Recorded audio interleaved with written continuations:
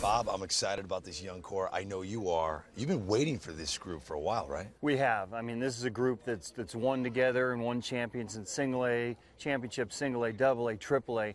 Got to the big leagues last year, had some success. So we're really excited about where we're going with this group.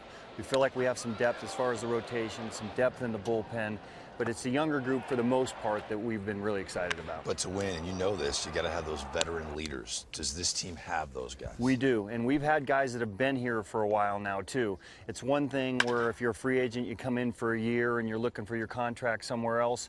You know, we've had Marcus Semien here for a while now. Chris Davis has put up monster numbers in Oakland, loves being in Oakland.